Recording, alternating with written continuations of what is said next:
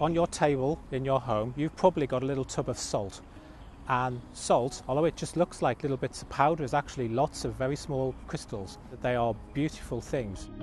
At the university here, we're really interested in how crystals grow. Now, crystals are very important for many things that you will use in your daily life.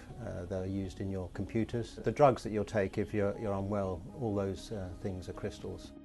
The thing about crystals is that they can grow in lots of different environments, but no one really understands how they grow.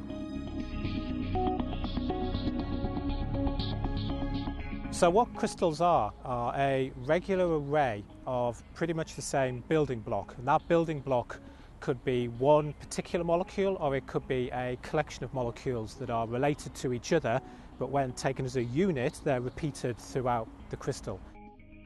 And you have to ask yourself, how does that happen? So when one molecule comes along to the growing crystal face, how does it know to align itself in the right way to continue growing the crystal? These are really fundamental questions about how matter organises itself.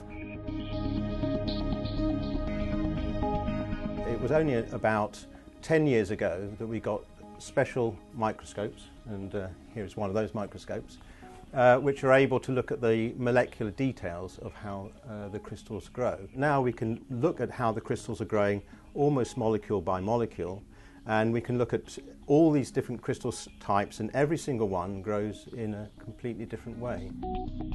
We're making crystals of different families of materials. We're particularly looking at ones that are nanoporous, and we're basically watching how they grow in real time. And so overall we want to gain a greater understanding of how these things grow, so hopefully in the future we can add more design to their growth and their final function. I'm studying the breakdown of the molecules on the surface of the crystals using UoM. First of all, we need to synthesize the zeolite materials. We mix the silica source, the aluminum source, and some other stuffs like water and also the structure directing agent. And then we make a gel of them, and then we pour them into pressure vessel and heat it to the reaction up to 230 centigrade. And then we're also using a new program that's been developed in the group called Crystal Grower to verify and simulate how these things grow.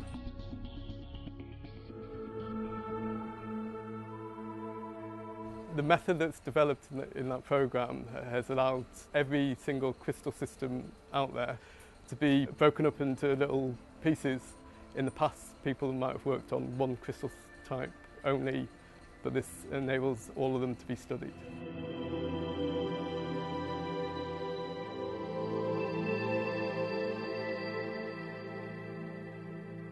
I take the results from the growth program that Mike has written and blow up the crystals on the screen and start rotating them and moving them, and you can then zoom in on the surface and look at the arrangement of atoms on the surface, and then you can relate that back to the data you get from the microscope.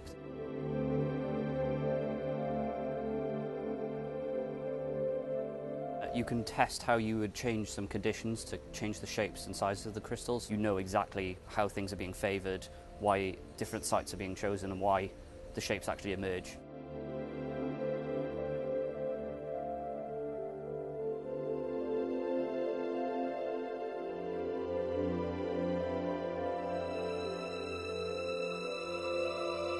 Here is a crystal. It's a crystal of calcite.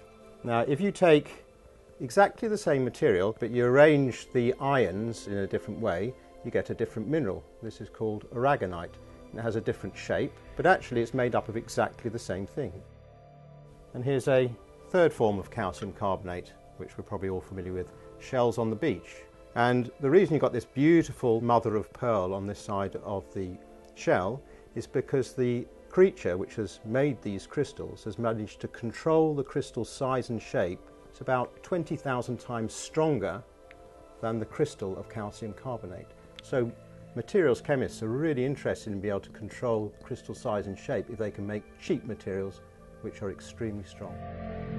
This can be very important in certain areas of chemical industry where, for example, different drug molecules, if they're crystallized differently, they may behave slightly differently in your body. And you want to make sure that it dissolves before it actually passes out of the body, and it doesn't dissolve also too quickly. It's got to dissolve at the right place. Now the shape of the crystal will affect enormously the way that molecule actually dissolves in the body. We've got some incredible materials-orientated facilities in the university, including things like BP, ICAM and OMIC. And these are research institutes, and their pure focus is on doing groundbreaking materials science.